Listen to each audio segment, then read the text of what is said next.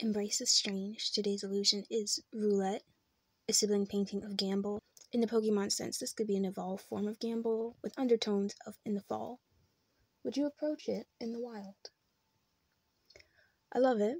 It toes the line of darkness and imagination very well. It also makes me very happy to look at. I'm certain of how to break this down. Like Gamble, it is completely from my imagination, yet with human anatomy. Albeit eye-spined, like the painting, yet not like the painting, and three-eyed, excluding the spine in that count.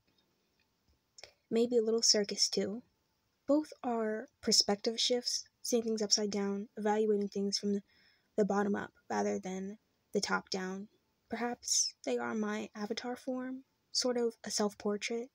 The closest thing, because I doubt I'll ever do a proper self-portrait. In my non-fictional art reading, they place a lot of weight on self-portraiture as it relates to the artist's state of mind and self-perception. I, honest to God, don't want to see myself plastered on things around me. Besides that, it would likely turn into me corroborating things people have said to me about my appearance. Both men and women perceive me as a child. Most people, I've been told, think I'm too thin or very small, which perhaps goes back to the youthful perception. And then there's that odd remark a guy told me back when I was in middle school, which was that I spoke like a princess, which haunts me to this day because I don't know if that was a compliment or an insult. It felt like it could have been both, considering the guy. I've never aspired to be a princess anything, so I felt like a barb.